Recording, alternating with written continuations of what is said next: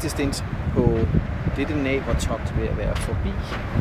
Om et par timer skal vi ned igennem et lille stræde mellem noget, der hedder Monos Island og Chakachakara, tror jeg det hedder.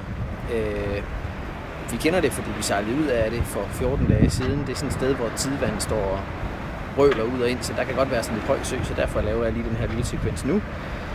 Og så sejler vi faktisk tilbage igen et par timer, og så er vi inde ved Port of Spain, hvor vores rejse startede for 14 dage siden. En rejse, som er gået omkring Grenada og Union Island og resten af The Grenadines, som det hedder, og tilbage til Tobago. Fantastisk sted. Og nu som sagt det sidste stykke fra Tobago, hvor vi ankrede op i Bay, og så tilbage til Port of Spain, hvor rejsen slutter. Jeg ved ikke, hvilke oplevelser der har været størst, for der har godt nok været mange. En sjov mix af en farlig masse oplevelser på ingen tid, og et tempo, som er historisk lavt. Jeg tror ikke, jeg har slappet så meget af, siden jeg blev født, faktisk. På en eller anden måde, så er man bare blevet en del af de omgivelser. Folk på land, alle de steder, vi har været, har ikke haft specielt travlt. De har ikke været dovne eller noget, men man har bare sådan lidt, ja, det når vi nok det hele. Og det er enormt sundt, er jeg sikker på. Særligt for vores del af verden, hvor man tit og ofte stresser afsted, uden at opdage, hvor travlt man i grunden har.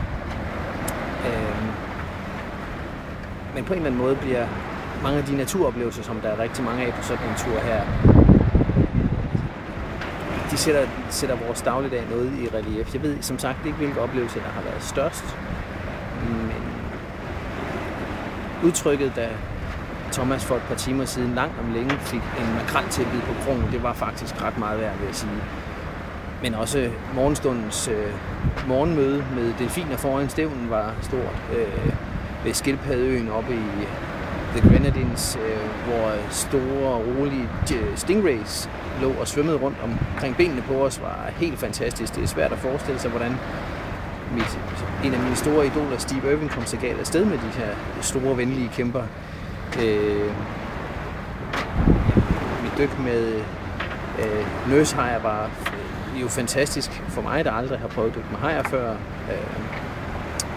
Kultur, folk man møder på land, venlighed, og selvfølgelig dem jeg har sejlet med. Fantastisk gode bekendtskaber alle sammen, som jeg jo vil komme til at savne, når vi engang kommer i land. Det har været skægt at være med, og det er stensikkert ikke sidste gang jeg tager med.